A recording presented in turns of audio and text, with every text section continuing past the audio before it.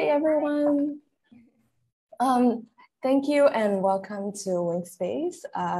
This is the Women of Color Designers series, which is part of Wingspace's virtual salon programming. It was originally organized by Mel and Elizabeth Mack, which is me. And also this roundtable discussion celebrates the artistry and vision of women of color within various disciplines. We started with costume design and sound design, and this is part 3 of the series with these 3 amazing set designers joining us, Melanie May, Yuki, Izumihara, and Yvonne Miranda. And I'm excited also to welcome Tanya Orellana as our producer and moderator. Hi. Yeah, so I'm going to start off by introducing myself and my pronouns and where I'm calling in from, and then I'll invite everyone else on the panel tonight to introduce themselves. So again, I'm Elizabeth Mack. I use she, her pronouns, and I'm calling in from Singapore. Tanya, go for it. Hi, everyone. I'm Tanya Orellana. My pronouns are she and her, and I'm based in Los Angeles, which is the land of the Tongva and Chumash people. I will pass it to Yuki. Hi, I'm Yuki. I'm originally from Japan, now based in Los Angeles. I use she, her pronoun. And then I will pass it to Melanie. Hello, I'm Melanie. I'm from Colombia, and I'm also zooming in from there, which is the land of Muisca. And the pronouns I use are she, her. I'll pass it to Yvonne. Thank you, Melanie. My name is Yvonne Miranda. I use she, her pronouns, and I'm recently relocated from Dallas, Texas to the Chicago area, which I believe is the occupied land of the Kickapoo people. Elizabeth, do we want to talk a little bit about how the series came about? Yeah, sure. So a little bit of background about this Salon series. Last year, I approached Mel and asked if she'd be interested in using the Salon platform to increase visibility of women of color designers. And then I think also to talk about the topics that so many of us discuss in private. And we wanted to have like one panel with all the disciplines included, but then when we started writing down and researching names, we realized there were just so many people that we knew, and it would be really reductive to just ask one person to represent their discipline. So that's how we created this series. And the idea is to have 5 panels in total: costume, sound, set, lighting, and projection, celebrating all like the amazing work and amazing people that we know. So tonight, we're gonna start with our guest panelists sharing their work. So they take some time to share whatever they like, and then it'll be followed by a roundtable discussion, and then ending off with an open Q&A. Great, and we're gonna start off with Melanie. Thank you. I'll share my screen now. Please let me know if you're seeing it. Great. So this is a short play I put up that explores different work that I've done aside from theater, which is, something that I enjoy a lot. But I'm a set designer, but I'm also a designer without a last name, as I would like to say it. So some of these are theater work that I've done in the past before living in New York City even. But I wanted to share it because I feel like diversifying your own projects is very important in what we do as designers, as set designers specifically. And one thing I like to do in the past with the shows that I've worked on is graphic design. So this is a branding exercise for an actual play we produced here in Bogota that was called Venus en Piel, which is Venus in Fern, by David Ives. And these were basically our version of the playbill, and I designed it. And also the invitations to the premiere, some other things we did. So as you see, the photographs also were staged, and I was a part of that, the design team. This is a different show that is tonight at 8:30 that I did while I was a student at NYU. And I don't have all of the information of my, set design mostly can be found on my website, which Wingspace has shared with everyone. But this is like a backstage process that I wanted to show. Collage is a technique that allows me to think with my hands. So this was some of the very first work that I did before coming up with the set. This is another play that I did here in Colombia, which I was part of the set design team, but I also got to design the costumes mainly. This was like my very first immersive theater experience. And this is also a thing about theater that I really enjoy, when it's more than a stage experience and it takes all over a place. This is how we presented the work. And I also love digital collage. So you'll see it in the second project as well. This is a production we did with Roll the Bones in the Lower East Side. And these are some of my previous or, concept artwork that I really enjoy doing. The next project is Tactile Flavors. It's the translation of that. And this is a project I love because it was my undergraduate project. I didn't graduate as a theater design. That was, what I came to New York to do at NYU. But I explored a lot of things related to design, and food is something that I'm really attracted to, working with food projects as well. These are the collages I did for coming up with what I ended up doing. And this gives me the cue to talk about a project that I recently did that came out of nowhere for me. But this event takes place in France, and it's basically like the Olympics of haute cuisine or like high-end, culinary experiences. And it's called Bocuse d'Or. And it was the first time that Colombia was participating.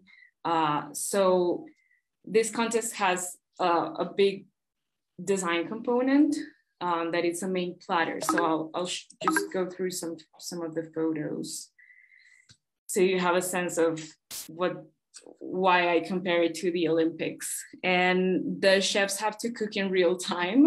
They have like 2 hours to put together like a huge meal. But this year, that is, shown in a platter.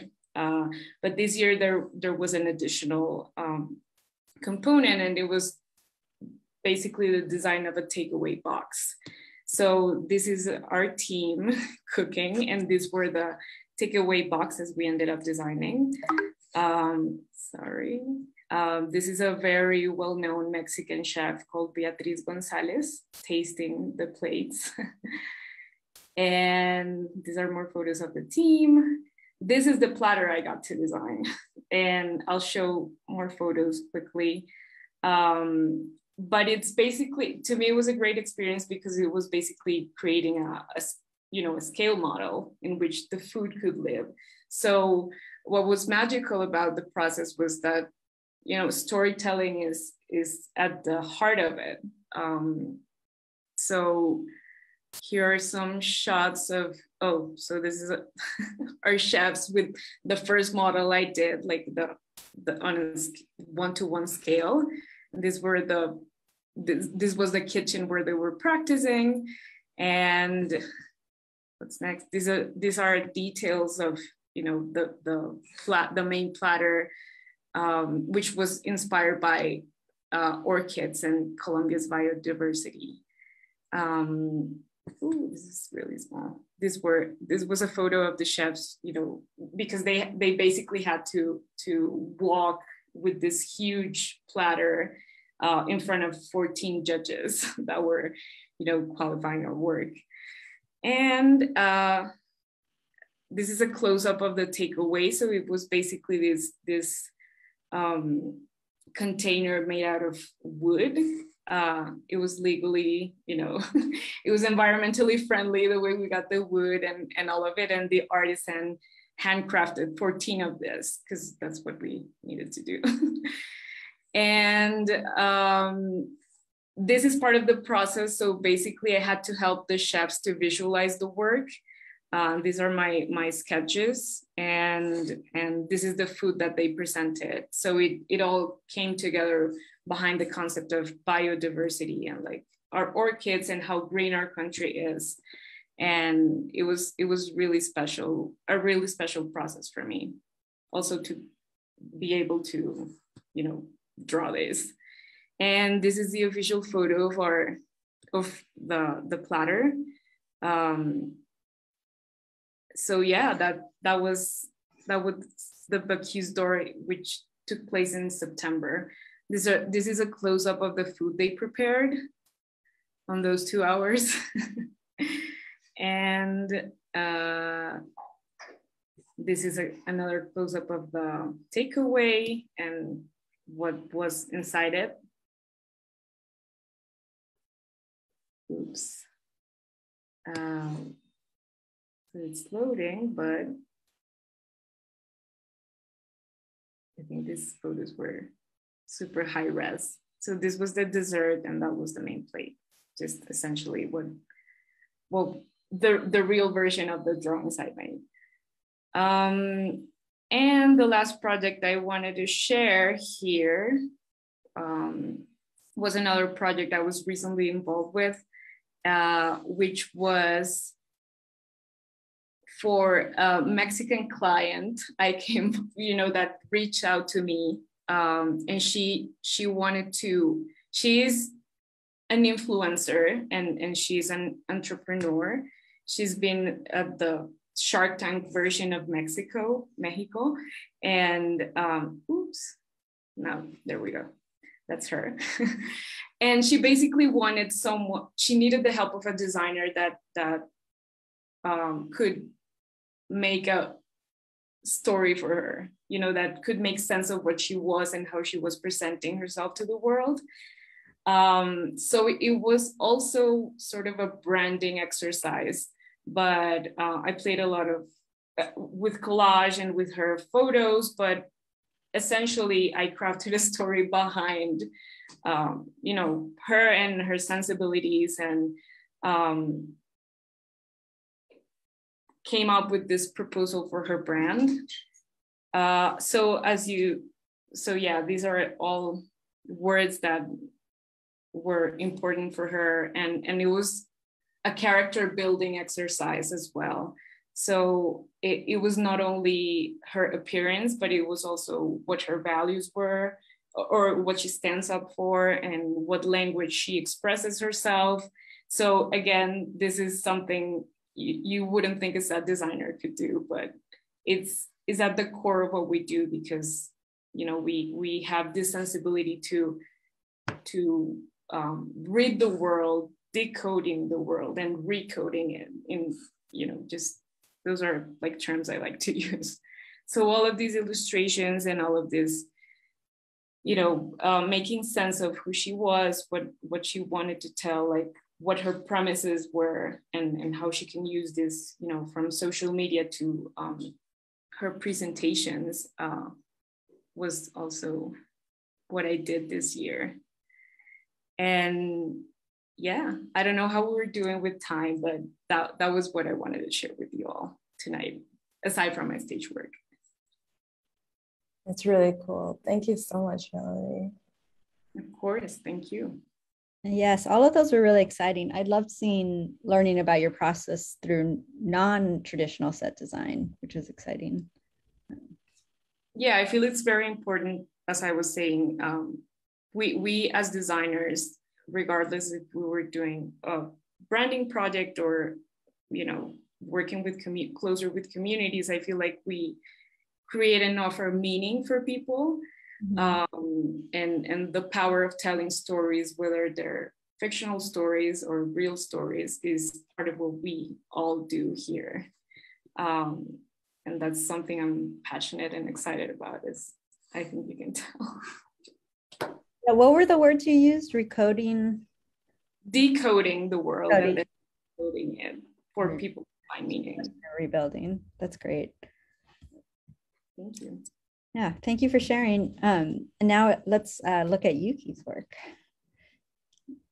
Hi, everyone. Let me share. My name is Yuki. I am from, before I do that, I should do this. I cannot multitask. There we go. I am originally from Japan, Shimonoseki City, which is the southern part of Japan. And then I went to both undergrad and grad at UCLA. And since I've graduated, I have been mostly working in opera. And then this is the most, I'm gonna just share a couple of like the sort of the most recent one. I have been having a identity crisis. So it's been so hard for me to update my website. So it has not been updated for about 4 years, which is terrible.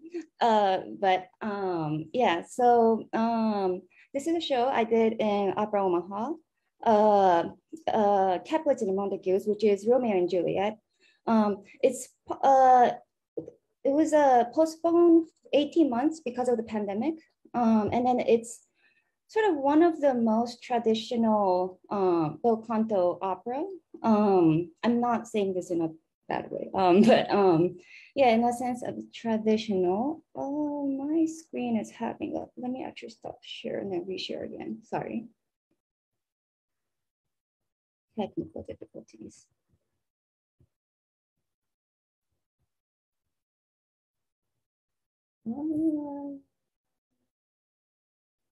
Sorry, I might have to force quit. Sorry. No problem. Take your time. Thank you.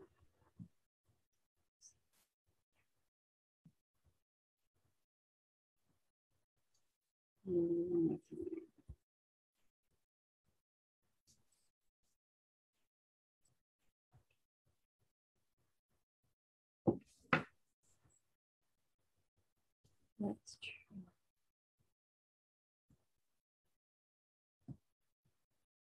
Yeah, let's do this. Yeah, the set, yeah, so I was exploring the idea of politically polarized world, where separation, so this was, when I was designing this around 2017, 18, so it was after election, so that responding to that polarized world and separation between two sides of the opinions being so extreme that there's no idea of celebration. So that includes the celebration of identity, celebration of culture, or celebration of a new idea. The director made fun of me saying that I just gave him a bunker. But that was kind of, after you get thrown in here, you wouldn't know how to come out or become or explore what's true you. That was the experiment I was going for. The set had a change. Yeah, so it was inspired, a lot of the inspiration came from fascism, architecture, the tonality, the lighting as well. Originally, I wanted to explore more suffocated idea, but the idea was a little too expensive, 3 times more. So we had to always cut back. So yeah, but yeah, I showed this version because it felt like it's more like a, sort of a school work, something close to what you would do in the schoolwork. But I tried to keep, as a designer, thinking about conceptual clarity. That's something that I tried to emphasize in design. I'm not so much of a, my background is actually not so much of an artist. I played martial arts 6 years, didn't really study arts. So I'm still like in terms of expressing your emotion, I think I'm still finding that. And then also when I'm working on some of the shows, it kind of always makes me question, why do I get to express my emotion when the story is about somebody? So that's something that I go through my, that's something that goes through my head. Yeah, and then, so like that kind of a more of the traditional theater looking show to the next show that I want to talk about, Sanctuaries, which is a new opera written by composer Daryl Grant. And then it's about displacement of Black community in Portland, Oregon.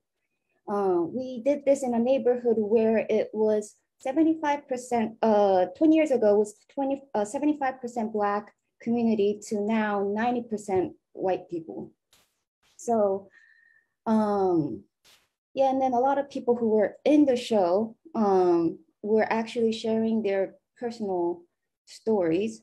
So with this one, rather than designing the whole look, it was more about the experience and then the layout and then how people can share the story. So we went quite a bit, originally it was gonna be in what's called a North Warehouse in the Albina community, Albina neighborhood, which that 70%, 20 years ago, 70% of Black people lived. But during pandemic hit, and then what happened was venue shut down. So post-pandemic, this was last September, we did it in what's called the Memorial Coliseum. Also to build this Coliseum or the stadium, they removed up like about 500 Black people's home. So we essentially, we didn't need a set. That's already telling the story. So we were facing, we ended up facing that venue and then just simply doing the show there. So yeah, that experience of ritual was something in this situation, more than the set, that's sort of what I was designing. And then just like how Melanie was saying about sort of different kind of a diversifying or what you do, this one actually was a film production I did with Boston Lyric Opera. Opera in general is still behind in terms of even the pants role, like in Romeo and Juliet. That production, we actually Romeo was a female, because traditionally it is, because it's a pants role, it's played by female, but we are seeing that character as a male. So in the sort of thinking of, can we look at the identity of the person who's actually playing the role? So we were confronting the pants role, or the idea of the pants role, and then sort of similar to, and then which brought up of course, discussion with some of the conservative audience. But so Desert Inn was another project that was more about not necessarily the authorship that's seen in opera.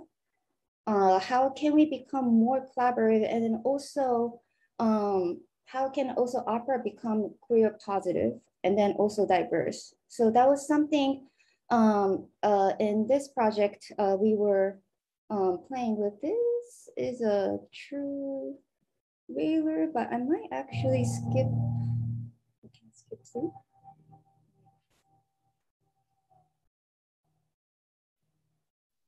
So this one, I did the title card design as well.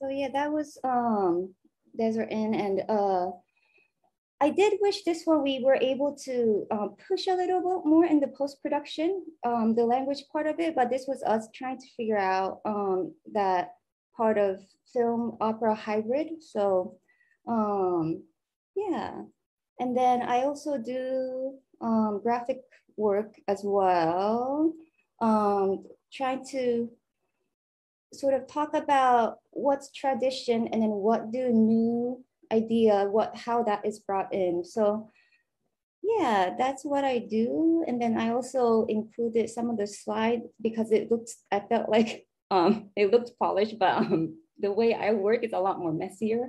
So just threw that in there too. Yeah, just kind of keeping it real. But yeah. Great, thank you so much, Yuki. Thank you. Yeah, I love seeing the process work, and then also the idea that set designers can be designing experiences and not always big scenic pieces. I think that's really exciting.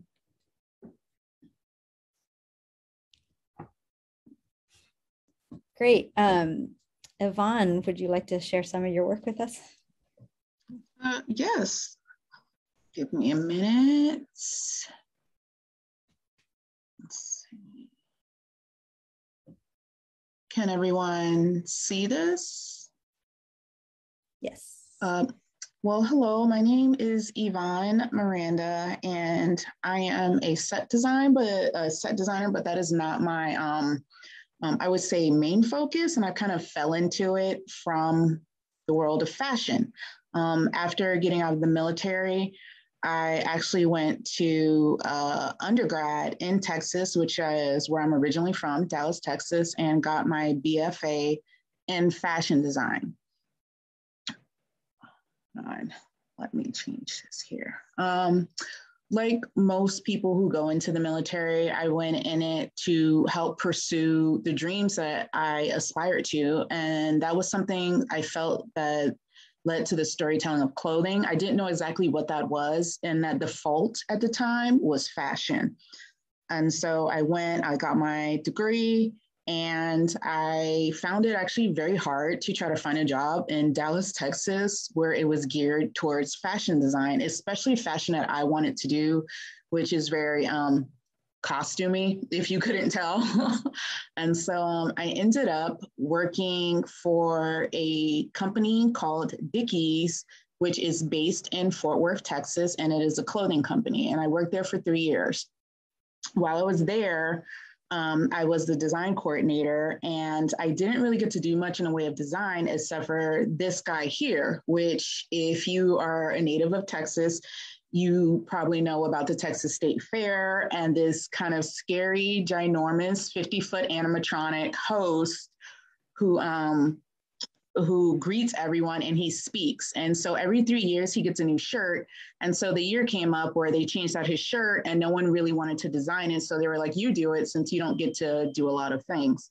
And so this was a really interesting process because I went from just being the coordinator to having to present this idea to the CEO at the time of Dickies, which was a very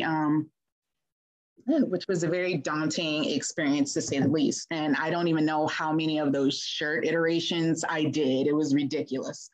But if you could see here, yeah, he's not too hot in the face there. He's kind of scared looking. but you have to make a mock-up of the shirt to get the proportions right, and everything was made in-house with awning fabric and the denim that they supplied for fire-resistant jeans. But I wasn't very happy in the corporate world, and I knew it was something I didn't want to stick to. And then I actually used to volunteer for an LGBTQ plus resource center in Dallas that had a fundraiser every third Saturday of the month called Gay Bingo. And we had a drag queen performer who actually, her day job was working as an admin in the Meadows School of the Art at SMU. And we got to talking one day and she told me about the program. So I met with the professor, had an interview, and they invited me to come and get my MFA. which I happily accepted. And that kind of has been what I've been doing for the last 4 years, is being introduced to this world of theater. I don't come from the background of theater, so my approach has been like a little different from everyone else around me who's kind of been exposed to this for longer than I have. So I've had to deal with a huge learning curve, but it has been quite the journey, and has been really fun. And I've gotten to do all these different, shows. And while I also was at Dickies, I used to have to do the window displays, which is kind of like set design. And I actually had to go to like the trade shows and set those up. And so while I was at SMU, I expressed a passion for scenic, and I was just like, I might as well just go ahead and see what it is, because this is a safe space for me to learn. And so that was something that I definitely explored and love. And that is kind of how I fell into the world of scenic, through the route of window display designs. So I've gotten to do things like I've gotten to do the production design for this movie here. Oh my God, I'm so sorry. My phone keeps going off. Let me see if I can turn that off. So embarrassing. Anyway, okay, back to your regularly scheduled program. So I got to do this movie here, this independent movie, actually at SMU, the Southern Methodist University, where I received my MFA, and he was actually a directing student there. And I fell into doing the production design for that. So I can go ahead and show you the trailer for that movie.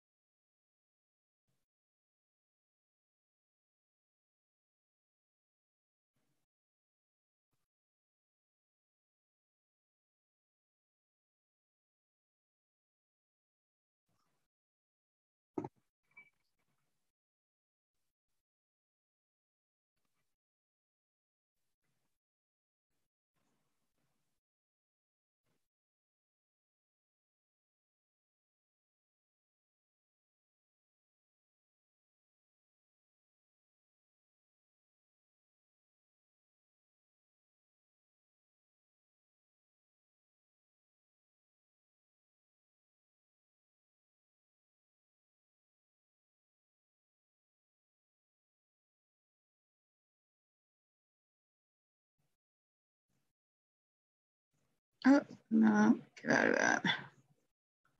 All right, and so, yeah, so that was one of the projects that I got to do. And also, there have been some fun things that I fell into just because of my exposure in design action to some great designers there as well. Clint Ramos being one of them, who has been really instrumental in helping, me navigate this path that is very unfamiliar. And he put me up for this Red Bull Theater Presents Pericles, Exploring Pericles, which is one of Shakespeare's lesser known plays. And we were asked as people of color, rising designers, to do a response to that. So this was my take on it.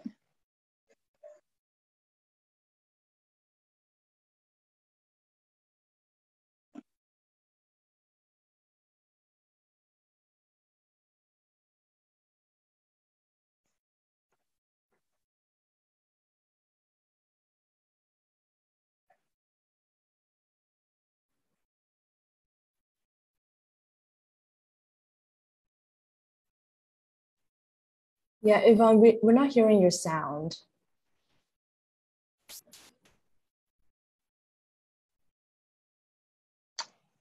Hold on. Yeah, you might have to stop share and then share the conference. Yeah. Oh, great. The world of Zoom that we've been stuck on, and we still can't figure stuff out. All right, hold on. I know how to fix this. Thank you for that. Yes, thanks, Luke. Can you hear it now?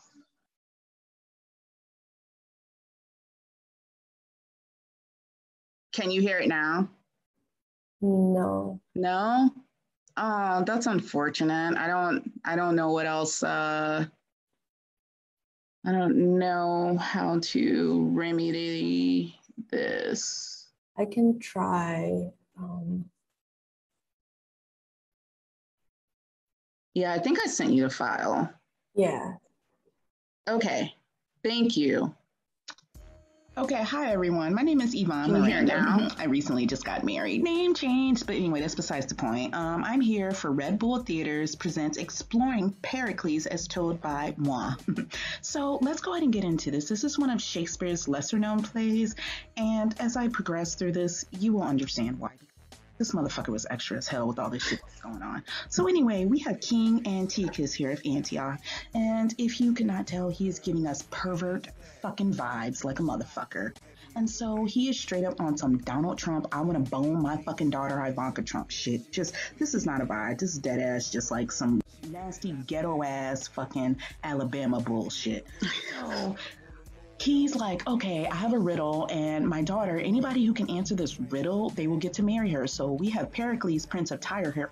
That's an interesting name. Not sure I would visit some place named that. Anyway, to each his own. So he's like, bet, say less. I'm finna go over here, solve this fucking riddle, and scoop this hoe up. And so then Princess of Antioch is like, here's the riddle. And then it is the most blatant, obvious answer, which I'm just so baffled as to why Shakespeare would have this be the fucking riddle. And basically it's just explaining like why, like how she is in a relationship with her fathers on some old incest ass shit. So Pericles is like, okay, I want nothing to do with this. I am turned off. I do not want to marry her, but also what do I do? Because if I don't answer the riddle, they're going to kill me. If I answer the riddle, they're going to kill me because I'm going to be revealing that they are in an incestual relationship. So he's like, you know what? I'm just going to go ahead, head on out, you know, like, you know, he's shook, you know, period. He's like, this is just not going to work for me. And so then he goes home to Tyre, and his advisor's like, I think you need to leave because I'm pretty sure this dude's going to try to come after you. And he's like, you know what? You're right. I think he is too. Say less. I'm out. So he fucking hops on a ship.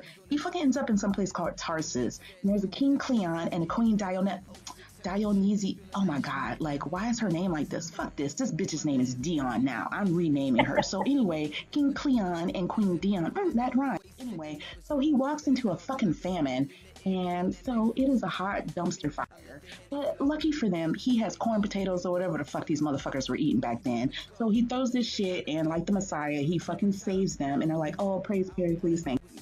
So then he hops in his ship again, and he fucking takes off, and he lands in another place. Fishermen pull him out. Okay, enough. I've exposed you to enough of that. But if you would love to watch that, you can go on YouTube to see it. But basically, what the whole point was like, you know, why Shakespeare, this English, you know, he's not even a citizen of America. And it was like, why do we focus on him? Which was a big question I had as someone who was coming into theater. I'm like, who's this crusty, messy white man? And I had to, you know, do my research. And it turns out that he had a heavy influence on the English language with some of the words he created. And so I really like this mashup of Black culture being so prevalent in America with everything from like the language, like AAVE, which, you know, is Ebonics, and how like, you know, people borrow so much of our slang, but yet, you know, our hip hop, our clothes, our attitude, but then we are not represented a lot in the theater space like people think we are, especially in the background. You know, there's not that many Black women set designers. And so, or sound or lighting in those technical fields. And so it was just really interesting for me. That was my response of this thing of language and how Black people themselves have actually lent so many words to it as well. And so, and for me, I really find that I would like to mentor, especially young Black women, just because my road into this industry has been so just strange and not straightforward, just because I didn't have access to the resources that somebody else has had, especially when I went to grad school. And I went to a predominantly white institution where people would be like, oh, my family is like, you know, we go to the opera, we go to the theater. And America has made those types of things a luxury when they should not be. And there are a lot of people of color who don't know that what we do is an actual job. I didn't know that until like I went about it the way I did. And so I thought about it as if I had to like take this and introduce this into my culture and, you know, get people interested, I would do it in this form to make it more fun. Why does it have to be this language that people actually use as clout of like, I'm smart or I'm better because I can quote Shakespeare or I know Shakespeare. Like, I'm not impressed by that, honestly, because that's just not where I come from. And so it's this thing of like using it to elevate your educational status. And so it just ended up being something like that. And I like to do a lot of fun projects that have nothing to do with what I do. And it's weird because I get to do stuff like that all the time. So. But yeah, I think I think I've ran my 10 minutes. Thank you for sharing, Yvonne. Yeah, I feel that a lot. The first time I read Pericles, I was like, what? Why are we doing this? And I would totally watch like your version of Pericles. So thank you. Yeah, so I think we're gonna move on to the roundtable discussion. Tanya will be moderating, and I'm gonna turn my video off, but I'll monitor the chat. So if you have any questions, feel free to put private chat me or put them in the public chat, and I'll bring them up. Yeah, so Tanya, go ahead. Do you want to introduce yourself and tell us about you? Great. Yes, I'm definitely going to go on YouTube and watch the end of that, just so you know, Yvonne. I was ready to watch the whole thing through right now. But hi, everyone. So I'm Tanya Orellana. I'm also a scenic designer. I'm a member of Wingspace and also an organizing member of La Gente. And I'm pretty passionate about both set design and advocacy. Yeah, so I'm excited to learn more about everyone here. And I just thought we'd start at the beginning. I really love hearing artist origin story and designer story and what your path into set design is. And I know, Yvonne, you talked about your path a little bit. But yeah, I don't know, maybe do you want to start with Yuki? Like, what's your origin story into set design? Yeah, I first came here to do film or like arts in general. So between the age of like 1 to 5, I spent actually my time in the United States, which one of my friends' mother actually took me to a ballet class or piano class, which I haven't been exposed to. And well, I didn't actually do them much, but yeah. And then I actually did like how much sort of different you can be in the United States. So after going back to Japan, doing education there, I wanted to be an artist. And yeah, I specifically first came here to do film, but I fell in love with I went to community college, and then I fell in love with live performance. I think that power of, I think me doing martial arts partially felt that physical presence and language. I do like, even though I'm a designer and I'm not a performer, I do like that final form being that, having that presence at the end. So I went to UCLA, graduated, worked for a year, but I didn't know what to do with my visa. And my teacher offered me back. So that's why I went to undergrad and grad to UCLA. So yeah, and then after that, working in music was always my dream. I think at the beginning, it still is hard again, like especially that opera, like, or music in general, what you're supposed to, like, it's the same as a Shakespeare, like what you're supposed to know and not, like, yeah, that I think that's something that, but that what's supposed to is not why I like it though. That's something that, that's usually my responses. And yeah, I try to be actually, as much as I try to go towards that, their way, I do want to actually bring other people, those people, my way, in a sense of, I think you can hear me why I love this art form. So yeah, I try to push that, but yeah, sometimes it's successful, sometimes it's not. I think we all have that experience, but yeah. That's great. Melanie, what's your origin story into set design? It's a long way, but I was growing up, I was part of a musical group. So I was, ever since I can remember, I was at the front stage, right? And then coming of age, I stopped singing and like was being, an adolescent and all of that. And then I felt disconnected to that, but design in general was something that allowed me to express myself, but having some structure. So that felt like the right pathway. And the undergrad program I went in here in Colombia is like general design. So you get to experience all sorts of ways of designing and types of design, from experience design to product or communication design.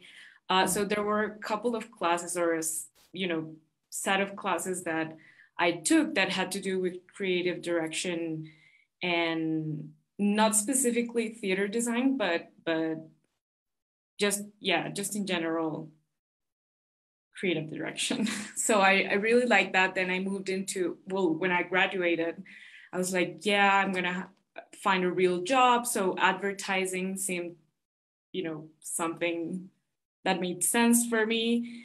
But when I entered that world, I realized for me, it was an awful experience. And I went back and talked to one of my mentors, and I was like, listen, I'm desperate. I don't know what I'm doing here. He was like, no, you should start working in theater. And I was like, okay, but why? He was like, no, you took all these classes. He was one of my professors from those creative direction classes we had at undergrad. And then I started working in theater here, and I completely fell in love because I reconnected, but now from the backstage. So it clicked there, and I worked around 3 years here in Colombia before I moved to New York, and I went to Tisch. And yeah, those were the craziest years of my life, but I learned a lot. As Yvonne was saying, theater is not something that here in Colombia is very mainstream. It's not part of our tradition. And it's not something I was directly exposed to growing up. So I had to learn that. And, grad school was that. And definitely, as Yuki was saying, the physical presence and seeing an act of performance, like a scenic, how shocking that is, made me fell in love with it. And yeah, I feel like it's also a luxury to be able to work in theater, and it's something I feel very passionate about. But as I was saying at the beginning of my presentation, to me it's been being able to re-encounter with that while doing other things. So I will always fall back into that.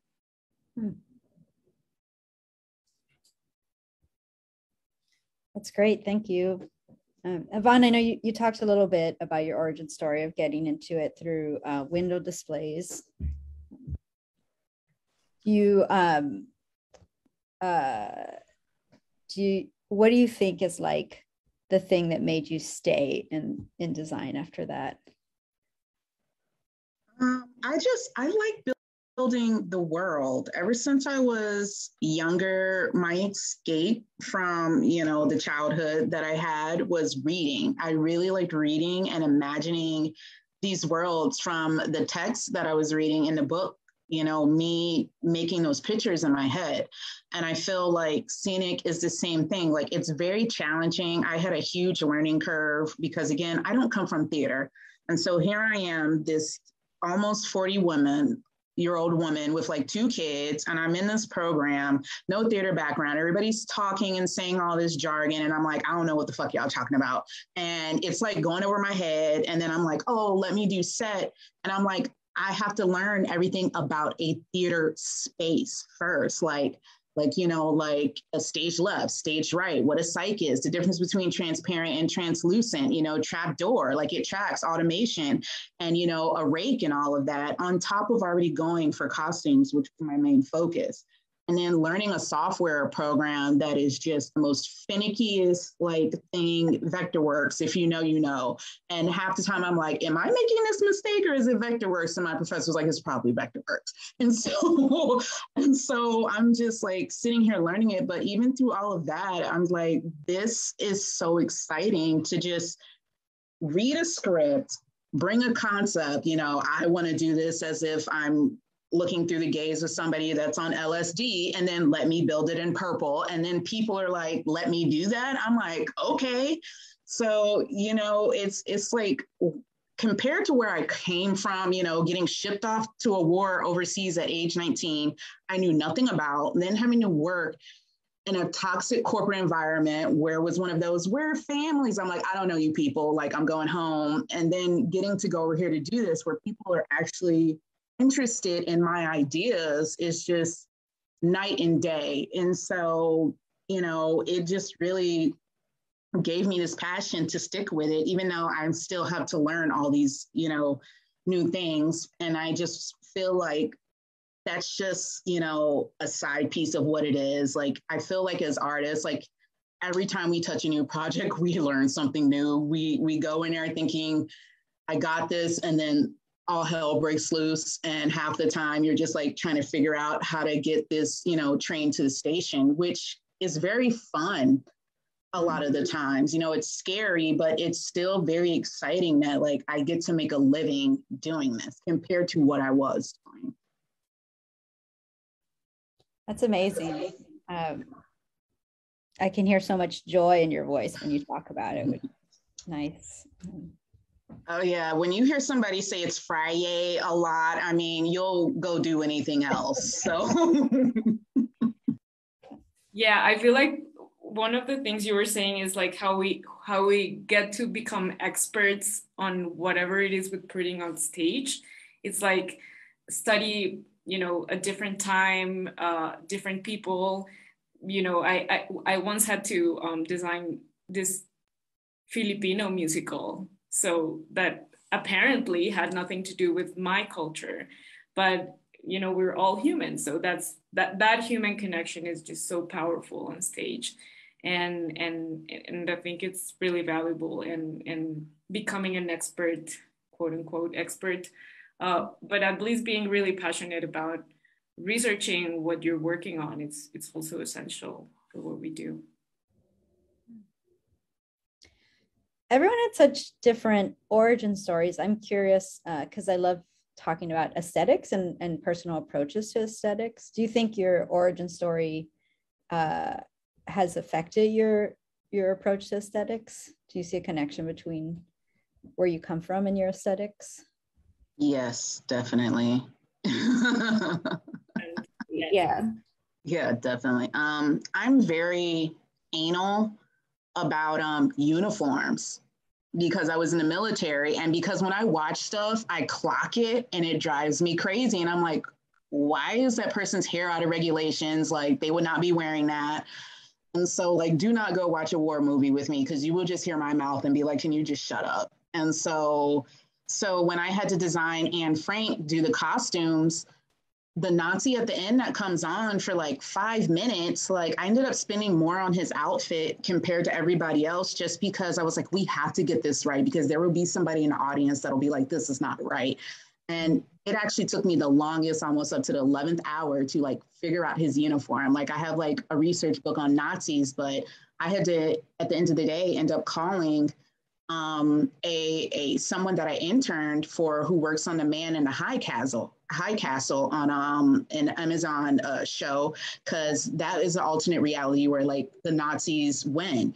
And so she was very insightful. And that's one of the things that I love about what we do, is that like not only books can be resources, but other artists who have had to do that, that helps as well. All of us like lending that information about what we had to do to kind of like solve all these problems that crop up in theater. Yeah, and then I think also because of that, like everybody, people can be the sort of the source of information and experience. I think every time, like, I think that's even in school at the design project, you're designing the same show, but everybody comes out like from the class, like designing something completely different. And then I think it's easy to describe, like, I think when people describe the plot of the show, everybody's gonna go somewhere, one way or the other, like similar. But when it comes to point of view and perspective, that's something that you have to bring in yourself for that, or also even the time you live in now. So yeah, I think that does definitely add to the design itself. Yeah. Yeah, I feel like what you were saying is just so on point, because to me, my approach to aesthetics comes from a critical standpoint. It's like questioning, in the same way, what we were looking at Yvonne's pericles, right? It's like, why is this relevant? Why should everyone else see it this way? So yeah, you can be very careful with your research, and you should, by all means, but being critical to your own approach, even, I think it's also essential to get a very, unique way of telling a story again, especially a story that's been told 1,000 times before. And then I think also what that telling 1,000 times has normalized too, because yeah, that Shakespeare, like what Yvonne was saying, like kind of like one of the things, even with the Romeo and Juliet, I didn't want to go Shakespeare of romantic, because Romeo getting excused for killing people, like, but it's not necessarily justice, because he, like, in this case, she hasn't thought through the consequences. So like, but that is normalized, because if you do it for a girl, and then it's that like girl who's used as a token, the person's murder is just like sort of justified. That story is told. So like, actually, even with the research, like we went Dante's, because Romeo and Juliet comes from Dante's, the Divine Comedy, the Paradise, which is talking a lot more about circumstances. So yeah, but I am kind of curious too, because I still teach at UCLA and everything. And then we always have that discussion. People always bring up the discussion of, well, there should be at least one Shakespeare show a year. And then I know with the people and character, but like, and then when I'm told that, well, they have the best characters, I'm like, I don't know whether they have the best characters. Like, I don't know what the idea of the best character is in that context. But anyways. That's interesting. I saw, Yvonne, you made a face when at that comment, there should be one Shakespeare show a year. Well, it's just, again, sound like a broken record, no theater background. And when I went to the school, it was like this, like, oh, let's do Shakespeare. And then the flip side of that, there's like these Black plays as well. And because I'm new to this and people say things, it's like I'm expected to know that because I'm Black. Like I should know who August Wilson is. I should know who like, you know, Lynn Nottage is. And I have to educate myself. But at the same time, me coming into this world and seeing the type of plays that are being, you know, put out there for Black stories, I'm turned off as a theater viewer because a lot of it is not geared towards me. It's a message for like white people. And I'm like, I live every day as, you know, a disenfranchised Black woman in this world. And so I don't want to go and see, you know, trauma porn or see, you know, this story about where everything that's tied to my culture is about us being abused. And where are those other stories where like I get to be entertained? And so I actually got to, as a joke, I said to a friend, I should write a play about a Black woman who goes into a salon, because I had a salon hair appointment. And if you have a friend who's a Black woman, you know, we spend a lot of time in there. It's like this cosmic joke of how long we have to sit because they double book and you're just like waiting there. And I made this joke about I should write a play about a Black woman who goes into a salon and she falls asleep under a hairdryer and wakes up like 500 years in the future.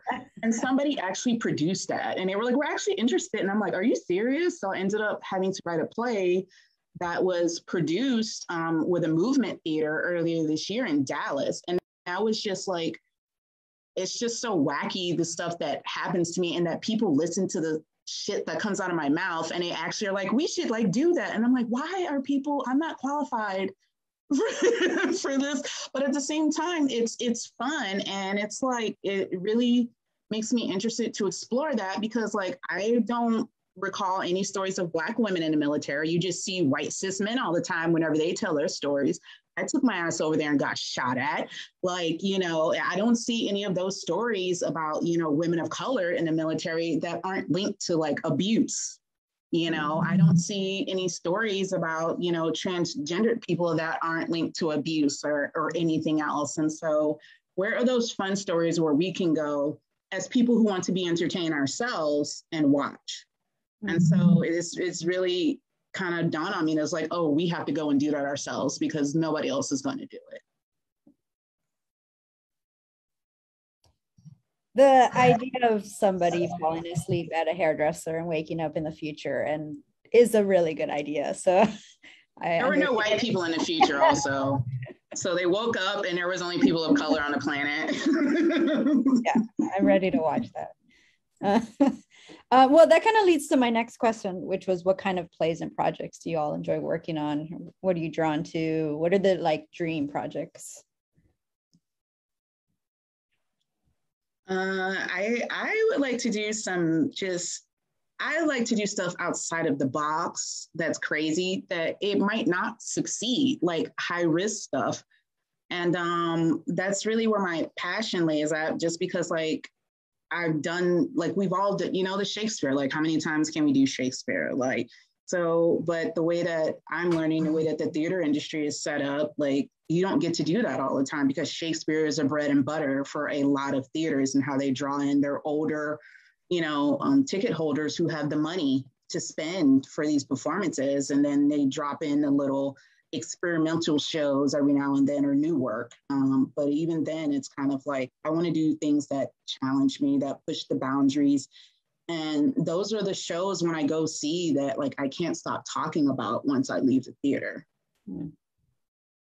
Yeah, I feel like the work, for the most part, is the most interesting to me. Maybe whatever that has to do with music, you know, musical, more than just music. And I feel like watching Yvonne and Yuki's work today, I am really becoming interested on public space as well. You know, like how can you get out of the theater necessarily and make something that, you know, this is a little bit off track, but theater is something that happens just, you know, when a person is watching another one, you know, walk by, right? So how can we make it more spontaneous, or maybe take it out of the box a little bit and put it in the public space, I think that interests me a lot. Yeah, for me too, actually, that confronting part or changing the like that Melanie was saying, like decoding, like that part, like that journey of not necessarily responding, but like even though if I were given a traditional like or the sort of the show that exists, I think anything that lets me bring in myself, I think that's what makes me happy. That sounds very childish, but yeah, yeah. Or yeah, what I think and everything too, yeah. Well, we all I think that's childish though, because I feel like everything that we touch is ours. Yeah. Like we've left a part of ourselves out there for people to view. Like it's like you said, it's like from our perspectives. And so, and I think that's what actually we all like is that like we get to do this and people are watching it and they don't know that it's, you know, that's us. We came up with that. Like those are ideas that we came together as a team with the collaborators, you know, our scenic, our lighting, our directors, our actors, you know, our costumes, our sound. And this is the story that we all came up with, you know, to tell the world, to entertain you, to give a message, to say something. And I don't think that's childish at all. I think it is childish, but in the sense that like it's a childlike dream to be able to do that, to create a fantasy and make it real in the moment and the time for these people to suspend their disbelief and just enjoy what's in front of them instead of thinking about, you know, what's going on every day. And children represented or like misunderstood, because I feel like children are honest, unlike adults for the most part. So that's a good thing, actually. Yeah, I have 2 children. They're too honest. But like, I think that's the thing, like how authentic can you be yourself or how much are you allowed is always so different. And then, I mean, like, I think there were times, so many times we all like wish that we were a child and just say exactly what we think.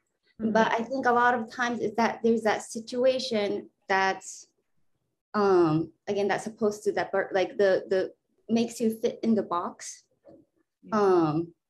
And then, yeah, I think anytime if we get to push that boundary, yeah, it's a fun moment.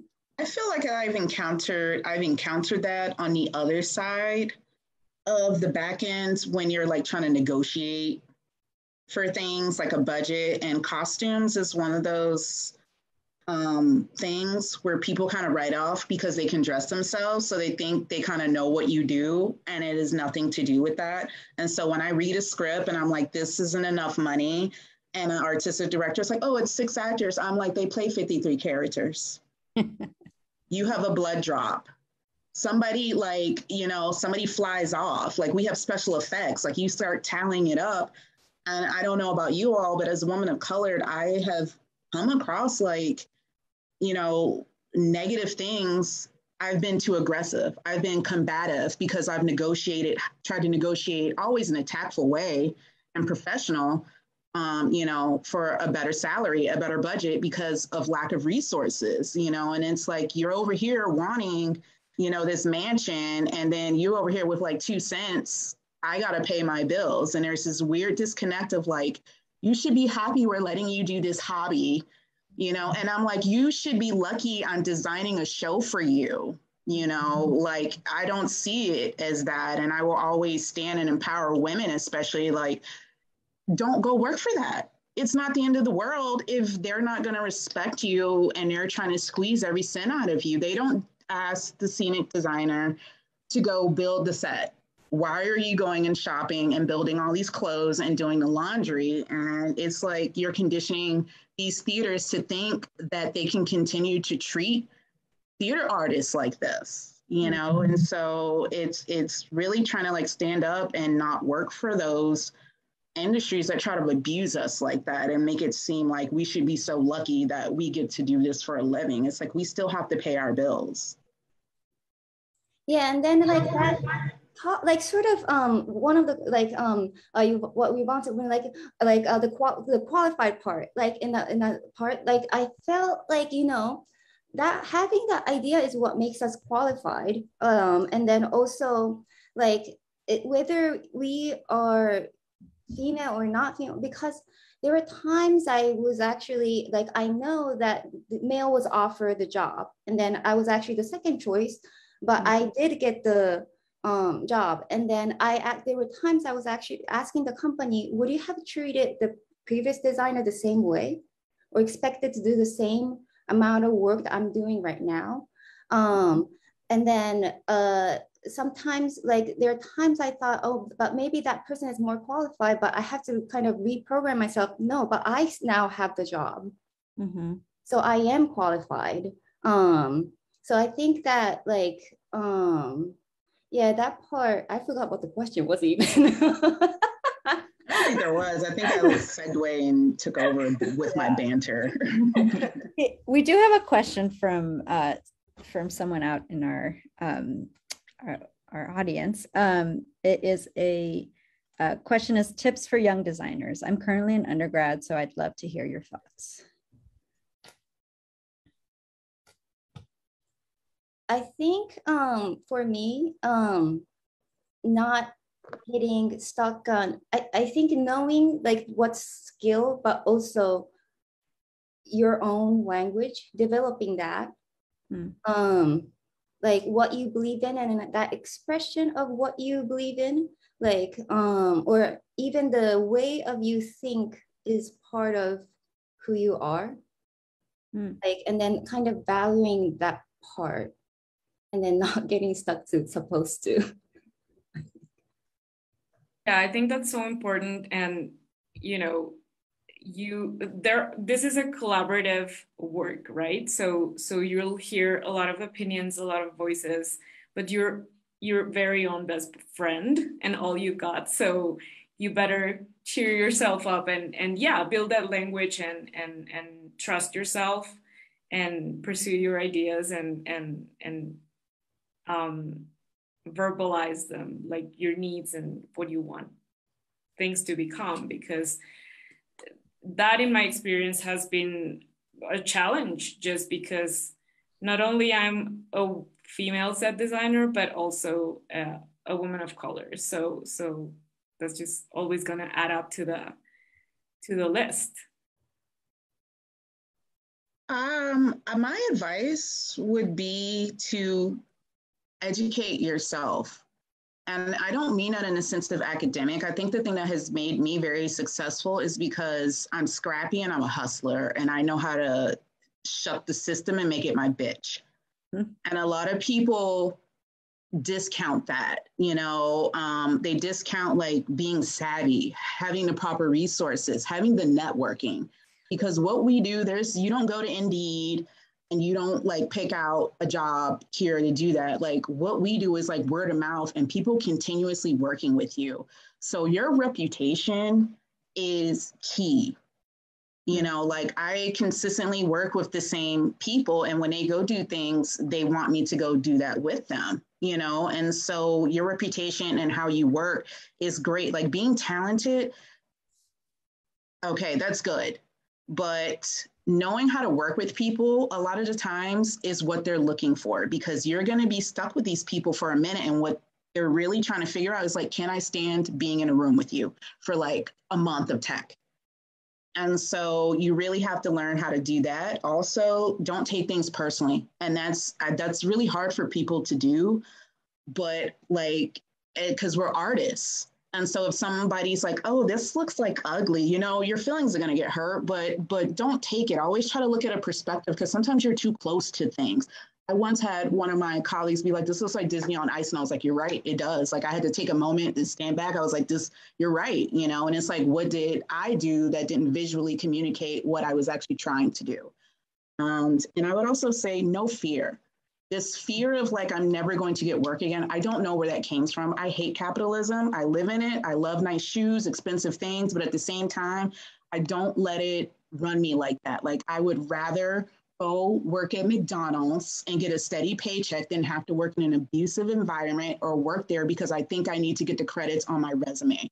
Like, there are other things that you can do. Like, do not fear. Being fired is not the worst thing in the world that is going to happen to you. Trust me. On that note, I think we're going to move into the open question and answer session. And we have a couple questions coming from our Facebook audience. The first one I'll do, being a woman of color, you are usually the different one in the production group. If you feel uncomfortable in the room, what do you do? Any tips? I don't ever feel uncomfortable going into the room because I know I deserve to be in that space just as much as anybody else. And so I don't care if I'm in a room full of white guys. I've been at war with a bunch of white guys, you know, so it's kind of like I go in there, and obviously if boundaries are crossed, it's kind of like, wait a minute, you know, you have to check that because people will try to get away with stuff. But I don't know. Being in the military was one of the most empowering things for me getting out. And any space I walk into, I know I deserve to be there just as much as anybody else. I feel like it's, you know, it depends because it's not everyone's sensibility. Mm-hmm. Like my first impulse as well is just to speak out and you know, say what I'm feeling. But I've learned with experience and this, you know, some people might agree or not, but speaking last has helped me a lot because I get to listen to everyone else's thoughts, ideas, or feelings. And then I have a little bit of time and room to, you know, need those thoughts and then express an informed, you know, opinion or whatever that is. Or a better way of expressing my uncomfortable feeling. Yeah, I sometimes still actually do feel uncomfortable. Like right out of actually school was when I felt so uncomfortable almost every time, to the point that actually like that was part of the reason why like it's so unhealthy. So this is not advice, but I'm just kind of being opened in a sense of how I was because yeah, I was actually uncomfortable presenting every time I had to present a design and everything, that to the point that I actually worked hard on my presentation skills so that I don't have to be in the room when I present. That's how much I was nervous. Also, it's not only like actually not only the being a woman of color, I also in general have a fear of talking in front of people. And an idea. So it is a combination of that, but there were specific times I actually did feel uncomfortable because I felt like, oh, I designed for like my people, in a sense of people I thought who would be the audience, but I didn't, like when I'm presenting, it's not them. Like it's like a design presentation is not for them, it's for the board members, like the CEO of the companies and such, that when I forget the purpose of my design, I get insecure, like my insecurity comes out and I don't know what to do. So usually I always write out my premise of my design, not for the show, but my design. And then I just try to grill that. So that's kind of how I got better. I'm not perfect still. There are times I still actually do freeze and then not know, and always come back home and thought like, oh, I should have said something. And then I do email, but again, that's a lot of process. But yeah, I do. Yeah, I think by the time I started to get better when I was doing for other people. It was harder to do it for myself.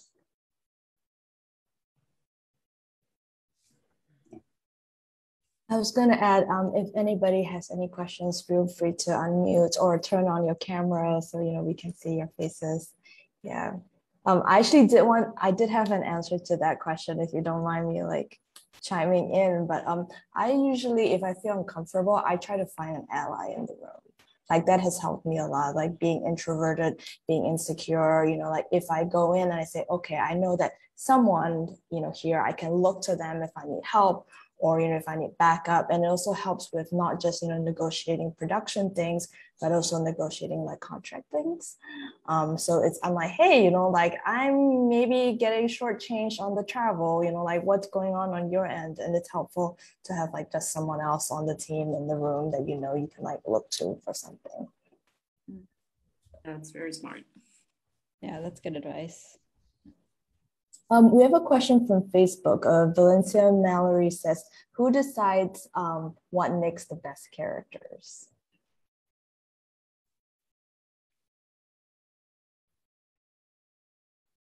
Like a theater, I'm wondering whether that's the character of the, that's written in, or character that's actually portrayed, because I think that's also two different things. But I would say ultimately audience. Yes, for sure. Yeah, that was a good answer. Right. Yeah. Who's the fan favorite? The smaller characters are always the better, or well, I wouldn't say the better, but it's a different challenge for the actor and also for the designer. Like, what do I get to say on this like small window of a character? Mm-hmm.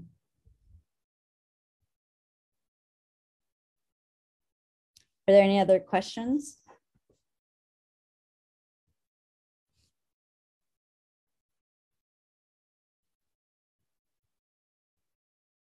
Oh, Luke has a question. Is it okay if I ask it? Yes. Thank you all, first of all, so much. It's so cool seeing all your work. The comment about like kind of the insane amount of things you're supposed to know as a set designer really resonated with me a little bit. And I feel like one of the things that I struggle with is this feeling of like I have to be an expert in everything.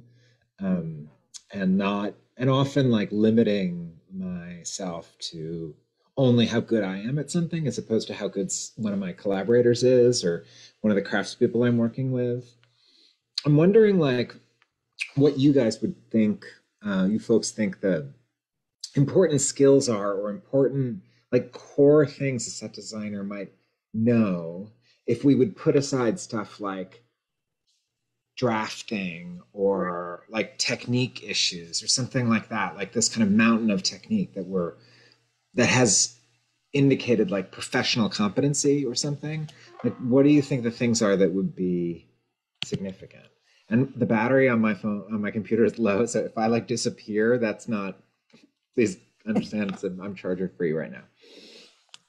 I feel like on my end, I don't know if this, you know, is professional advice or on the professional end, but it's always know what the reason why you like an image, like a research image, because we tend to like something and sometimes not question why we like it, just knowing that we do.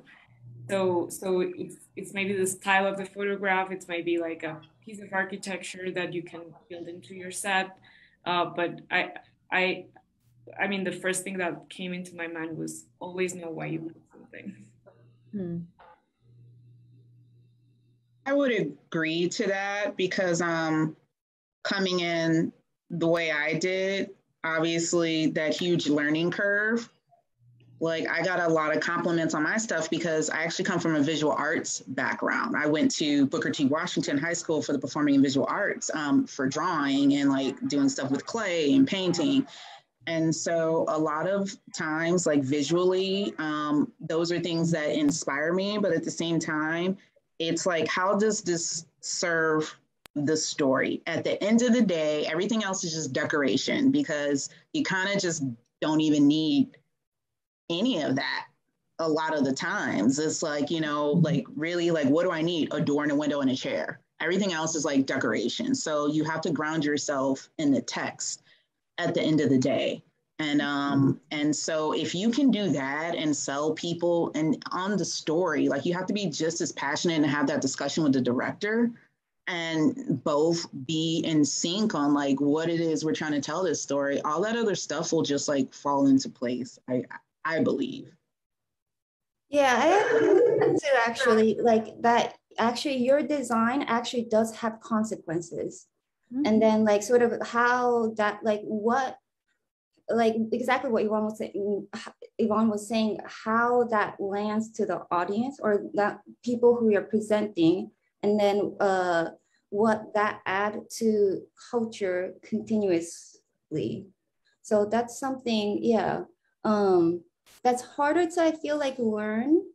And then that's kind of, I think, where the design classes critique is one of the most important thing, like not just the class, I feel like, I think it just amongst all of us to be able to actually honestly talk what landed, what didn't.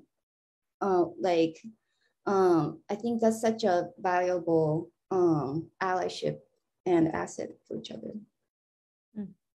I feel like adding one small thing based on what Yuki said, and it's like being, and this makes you a professional, like being prepared to talk about other people's work, like your collaborators, like being able to respond. And that's something that you learn through critique, you know, going through an MFA or a design program, like that's what you practice on and on and on. And you have to, again, verbalize these things. So being able to respond and articulate your words, not only for your work, but for your collaborators or other people's work, it's really important, I think. Yeah, and I would piggyback off of that saying that is really important as doing costumes and getting to do both, because it's like when I did one set, I made it completely white so that way the costume designer, when she brought in color, it was like this blank canvas in the back that made her stuff pop.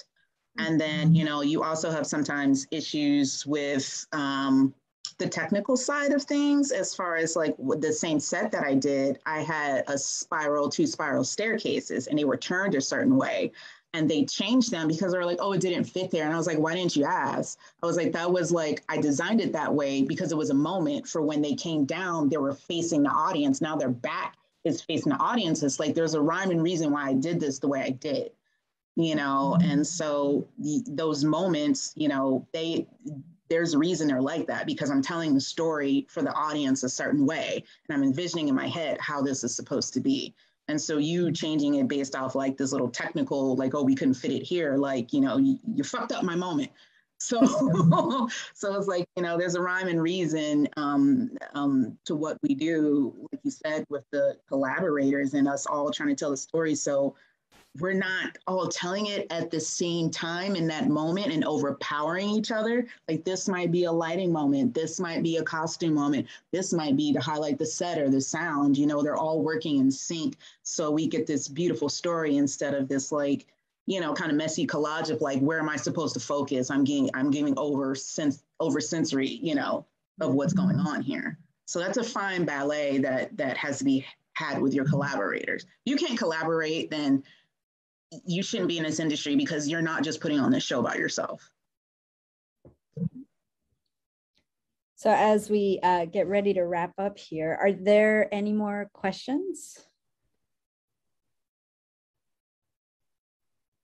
I just have one last question that I wanted to ask. What is an aspect of your process that brings you joy?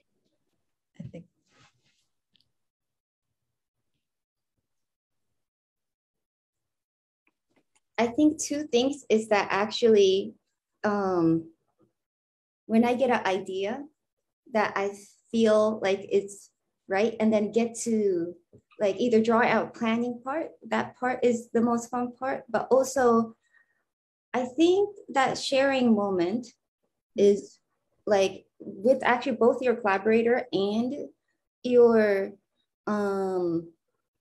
audience. Like for me, actually, that sharing with the collaborator is as fun like that, because I feel like that's that jamming, tuning in moment, that when that sort of frequency goes together, there are times like I do yes with the lighting cue, even or even the sound cue. I hear like, whoa, what's happening? And then somebody enters on stage, and I was like looking at the costume, and I was like, oh my god. So like those are my favorite moments. Yeah, I feel like the beginning and the end, this might sound silly, but just the pleasure of reading the text and let it come out to your, like in your mind, and then fast forward to you sitting in the audience and watch all the magic happens. I think those are my two like favorite moments. I think that's everybody's. We all talk about it. Like the in between is just like the logistics of seeing it through. And that's just like, you know, a nightmare no matter where you are, because you're just like, am I going to deliver what I said I was going to deliver? And then you get into tech and you're like, please don't let anything blow up. Don't let anything fall off. Don't let anything, you know, anybody trip, hurt themselves, you know, and I hope the director actually likes it and doesn't want to change anything major. And so the coming up with the concept and having the dialogue with your collaborators on like, how do you want to tell this story? That's always interesting, because honestly, it's just like a kiki party. You're all just like talking, and it just segues into all these different experiences. And you're like, all right, let's tell this way. And it's so fun to go on this journey with these other people. And then you get to see the final product at the end and how everybody responds to it. That's great. And I just want to, on that note, like thank everybody for coming, and thank you to all three of you. I feel very inspired by a lot of what you said. And we do, just at the end, we like to ask everyone to shout out any women of color set designers that they know. And if you identify as a woman of color set designer, drop your name in the chat and tell us about yourself. Give us your Instagram or your website. Yeah, I think Shartoya asked if Yuki and Melanie and Yvonne, if you can drop your Instagram handles in the chat as well. Mm-hmm. I remember. Yeah, I just did mine. But there's Jocelyn. There's Jocelyn. I know Jocelyn. And there is a Reiko Huffman who's out on the West Coast. And oh my gosh, I really have to say those are like the only two women of color that I know in set design. Yeah, I can think of off the top of my head. Yeah, for me, I mean, we are friends, but like, yeah, Tanya, and then also Iun Nam. Yeah, like they are very, yeah, much fun. Yeah, I feel like all of the women of color I know have moved into production design for film, which is a bit sad for me, which I love. I mean, I've done as well, but my shout out goes to La Gente Network, which Tanya also mentioned at the beginning. I feel I am a part of it, and I've been backstage. I've given a little bit there too. But I feel what they do is great for us Latinos. And shout out to Tanya, Daniela Villanueva, Regina Garcia, and like those are scenic designer names I remembered, but you should definitely check the work of La Gente Network. That's great. Thank you, everyone. I was also going to shout out Regina, who founded La Gente. So thank you for saying her name. Amazing. Thank you, everyone. Yeah, so to wrap up, you can, if you like to see more of the salons, you can go to wingspace.com/events, and I can put that in the chat right now.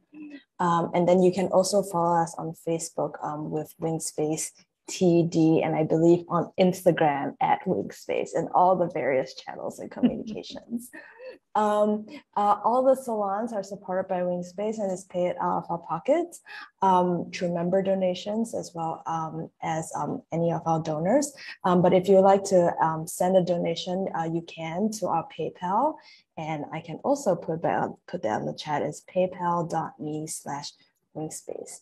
And if you want to see more of Wingspace's programming, you can go to our website at wingspace.com and you can add yourself to our mailing list. And the last thing I'll say is that all the salon topics come from members, but also if you're interested in the topic and you haven't seen it being produced, like you can write to salons@wingspace.com and someone will be like, yeah, we're really excited about your idea. Let's make it happen. Yes. And I believe there is an upcoming salon, EL or Kate. I don't know if you want to chime in. It's the next one. It's going to be a salon on shared leadership in theater, and sort of we have some really exciting panelists on that one as well. So on December 2nd at 7:30. Please come. Yeah. So thank you, everyone. Thank you, Yuki. Thank you, Yvonne. Thank you, Melanie. Thank you, Tanya. Yes, for a great conversation. And everyone have a good night. Thank you. Thank you for having us. Yes, thank you very much and for all your effort into putting this together, and we'll see you next time.